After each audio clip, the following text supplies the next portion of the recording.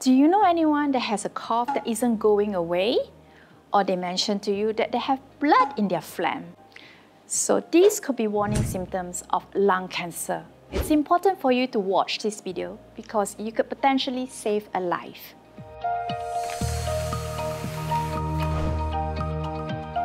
Hi, I'm Dr. Jennifer Leong. I'm a clinical oncologist and I'm passionate about raising awareness in lung cancer.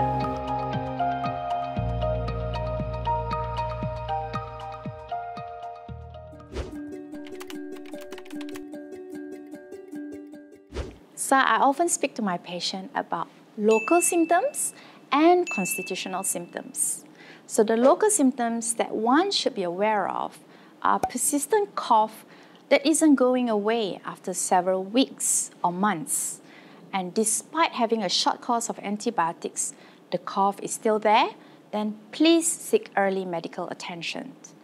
Apart from cough, if you start noticing that you have increasing shortness of breath or easy fatigue when you do short activities such as daily household chores, going for your short walks, then again, this could be a warning sign.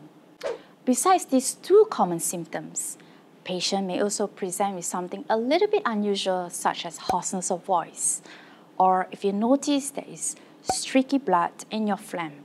Please do not ignore these symptoms and seek early medical attention. Apart from the local symptoms that I have mentioned, I would like to bring your attention to what is known as the constitutional symptoms. These symptoms are often overlooked because it can mimic various other things, but it's important for you to take note if you have an unexplained weight loss in recent time, or you have a significant loss of appetite, or easy fatigue that you cannot attribute to other causes. So please do not ignore these symptoms and seek early medical help. For an individual who already has some signs or symptoms, such as a chronic cough that isn't going away, a low-dose CT scan is no longer suitable for them, and hence they are recommended to go for a high-dose CT scan, which is a scan that requires the patient to have contrast inserted and a higher radiation dose delivered to have a better clarity of the lung image. So for lung cancer, the recommended screening test as of the moment is known as the low-dose CT scan of the lung. So what is the difference between a low-dose CT scan and a high-dose CT scan? In a low-dose CT scan, you do not insert any contrast into the patient, and the radiation dose that is delivered during the scan to the patient is much lower.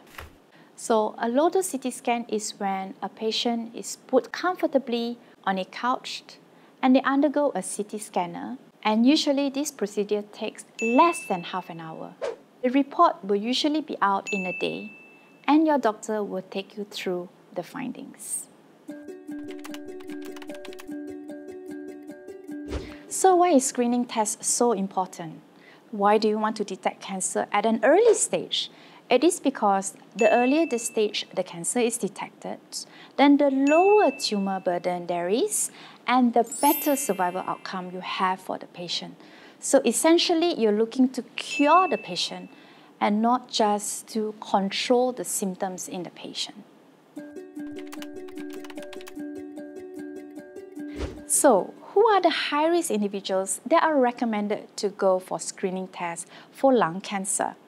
This will be individuals aged between 50 to 80 years old and who have a 20 packs year history of smoking. So how do you get this information? Check out our formula here for easy reference.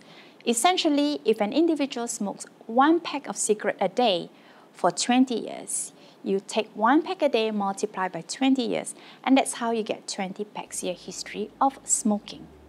I'm Dr. Jennifer Leong. Thank you so much for watching my video. If you like it, do share it.